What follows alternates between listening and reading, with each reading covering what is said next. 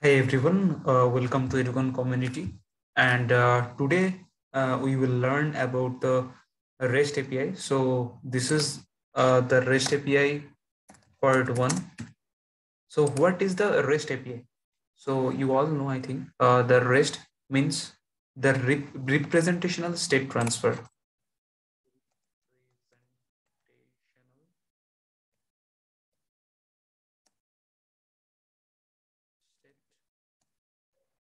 Transfer. And what is the API? API means the application program interface.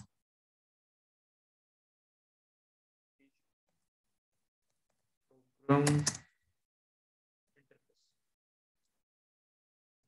So this is the full form of the REST API. So what is the main motive for the creation of this REST API? So the main purpose of REST was to create the standards for communication between two servers that are located anywhere in the world. So so purpose is to connect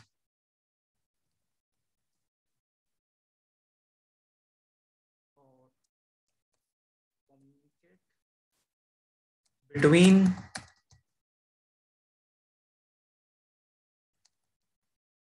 servers. Okay. Located anywhere in the world. So this is the purpose. And why it is important means why we will learn this RESTful API or RESTful web services. Because many companies like or prefer the developers with the REST knowledge, as they will help or they can help the company to develop the products that are scalable, easy, and maintainable. Okay. So this is the main purpose and required why it is required.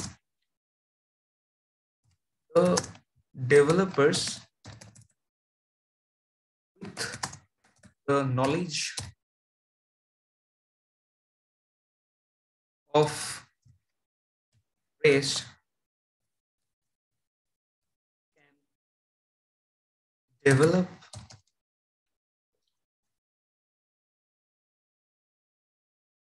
new features, new applications or any features using this knowledge, and which will be using this knowledge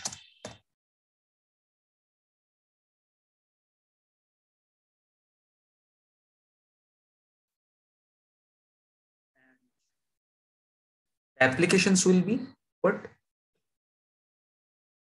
mainly scalable. Those applications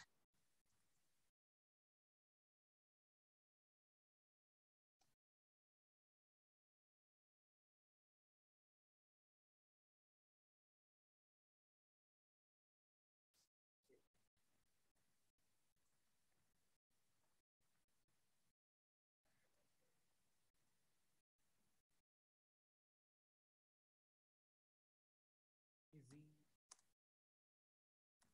to maintain and also interact, you can say. So and we can say the third as make the products, means the applications or the products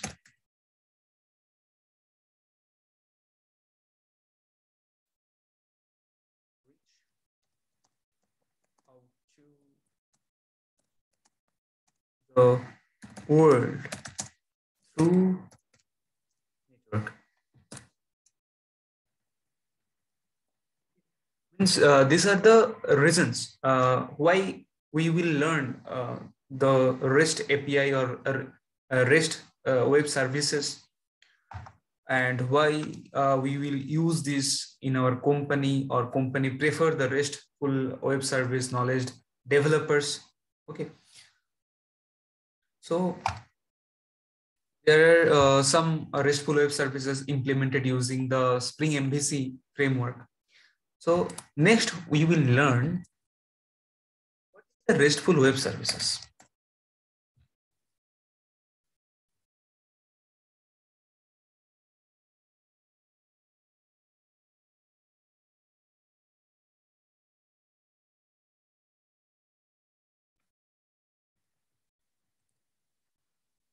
So these web services, RESTful web services, are the services which follow the REST architecture and uses the HTTP protocol. So first one thing we can say as uh, web services which follows which follow the REST architecture.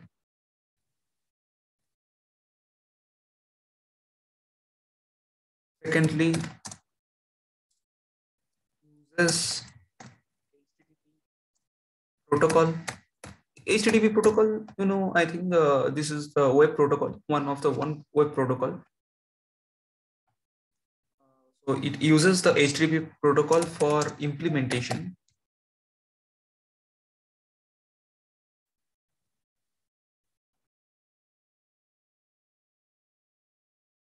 And this some features of this are like these services are lightweight,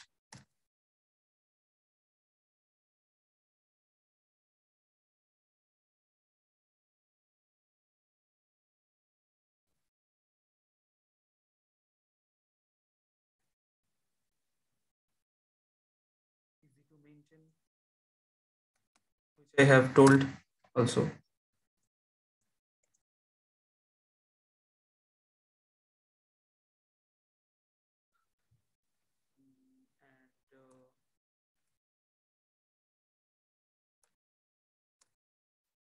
And scalable also.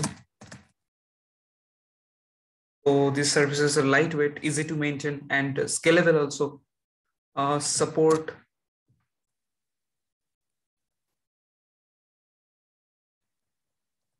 communication among multiple applications, which are developed using different programming languages. So developed using different programming languages. Wait, developed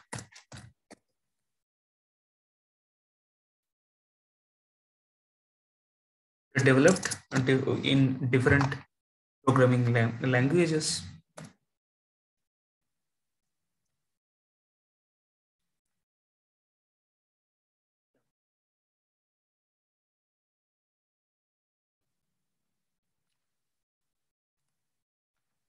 We also can say the fourth point also can be like they provide means of accessing resources present at server required for the client via the web browser. Means some request will go from the client, and from the server the response will come to the client.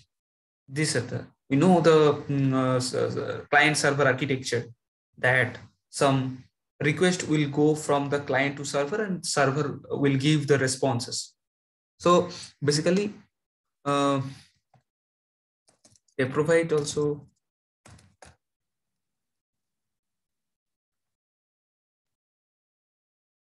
accessing resources present in the server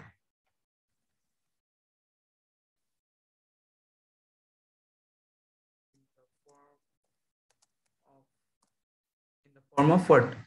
Request headers,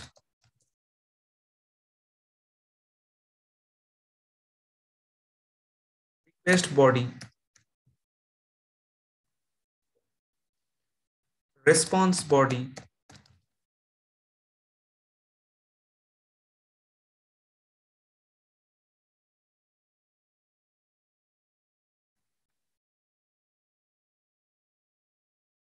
response body, several codes. So this is the RESTful web services. We able to know that. Okay. So next we will discuss. Here I have told that the RESTful resources means accessing these resources. So what is REST resource? What is REST resource?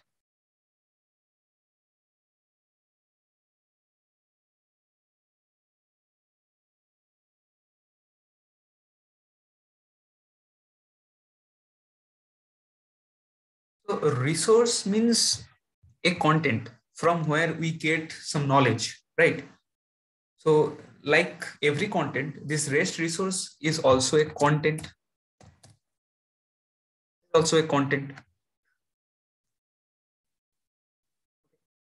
Then resources like we can say as object,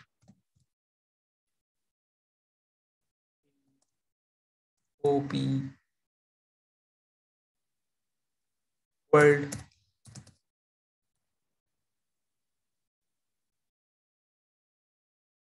and represented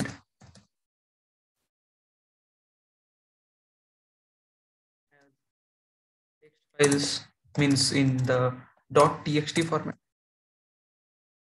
or some .html format or like .xml format also, or it can be some .jpg format or .png format, many formats you can say that, any other dynamic data. So the REST server provides access to those resources where the REST client consumes, means access and modifies, okay, these resources.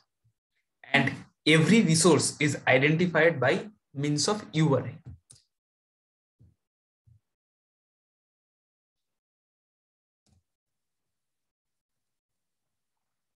REST server provides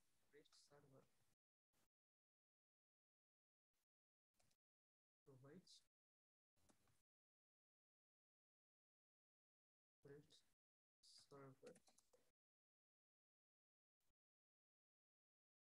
server.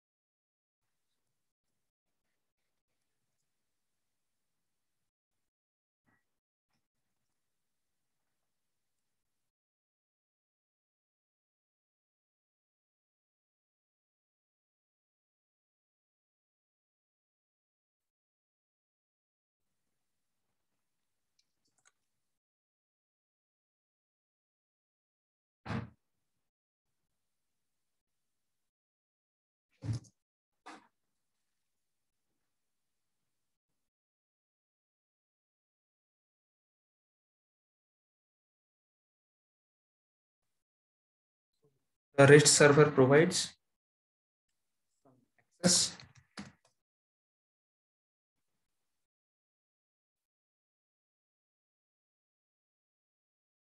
So which type of access? Consume.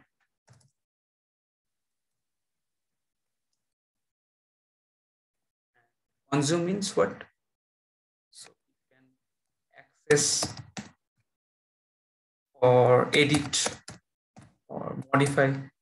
Means you can view, then edit, like in the Google Docs. There will be some options, right, to get the access Then after getting the access, there will be some view access.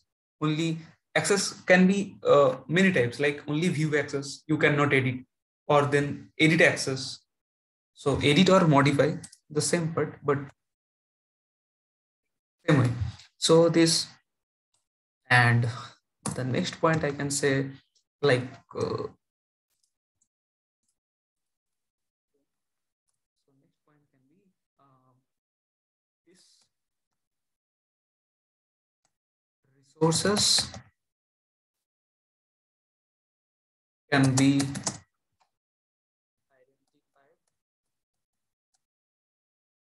by URI. Okay, so URI I have written here. So what is the URI? Okay, I will tell you. URI. What is URI? So URI means the Uniform Resource Identifier. Okay, Uniform Resource Identifier. This is the full form, which is mainly used for identifying each resources of the REST architecture. And what is the syntax, or what is the format of URI? Format is like, there will be some protocol,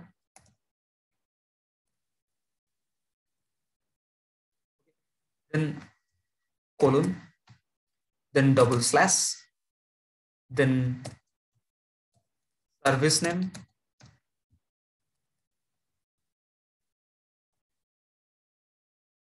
then I have told that the resource. So the resource type,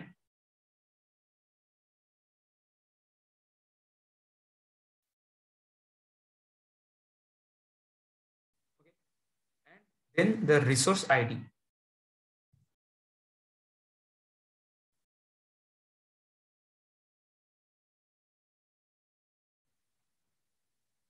So resource ID can be the first, and the second can be the resource type. It can be interchangeable. So it is the uniform resource identifier. Okay.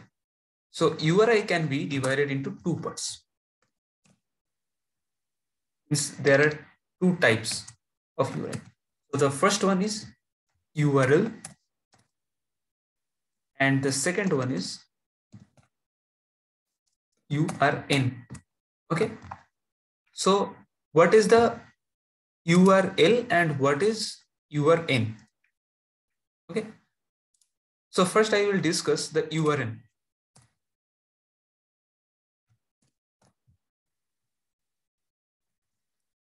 URN means the uniform resource name.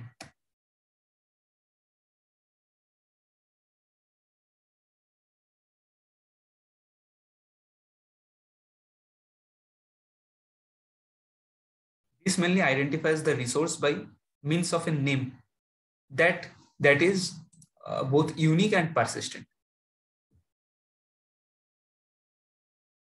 Identifies the resource by means of name, and the name will be unique and persistent.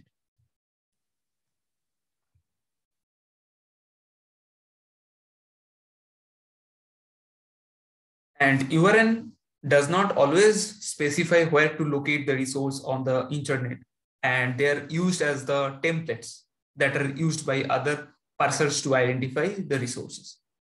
So they mainly follow the URN scheme and usually prefixed with URN. So like, what is type? Like example, I can say like URN means they are prefixed with URN. So URN will be first, then URN, after that can be ISBN, then there will be ISBN number, which can be 10 digits, like 987654321.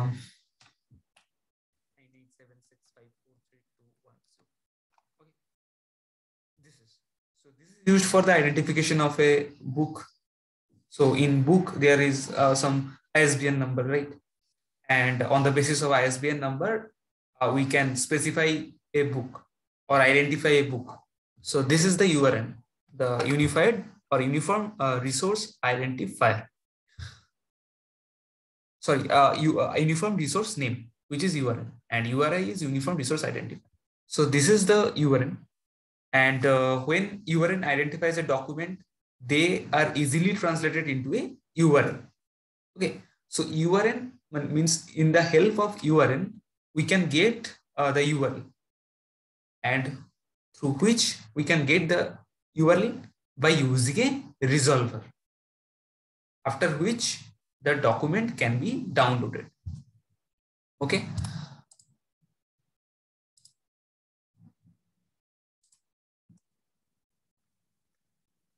URN can be translated into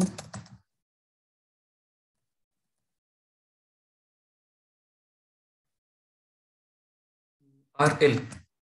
And after getting this, with the help of resolver,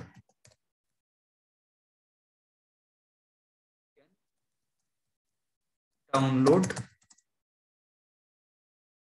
the resource. Okay. So next I am saying about URL. So URL means Uniform Resource Locator. Okay. Uniform Resource Locator.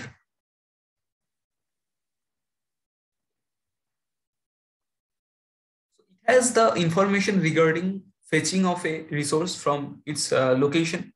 Like example, you can see like HTTP, then colon after double slash, then suppose educon.com, then suppose REST API HTML. Okay, in this format also you can get the help of like in zip or txt format.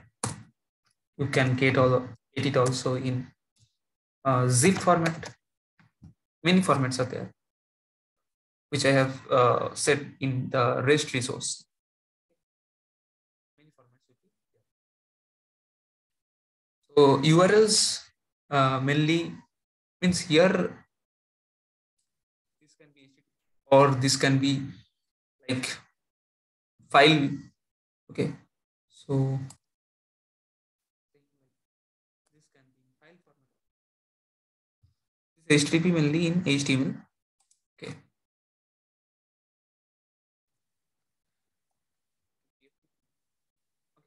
So URL starts with a protocol like FTP or HTTP. Okay, and they have the information of the network hostname, like here educon.com or something, some page.com. So it can also have query parameters, like there is some domain name. Okay, domain name can be like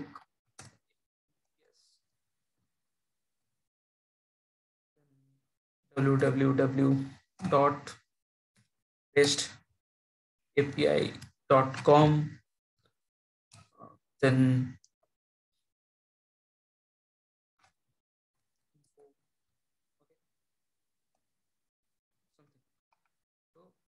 HTTPS is the protocol. This is protocol. This HTTPS is like protocol, and this info, this is like path.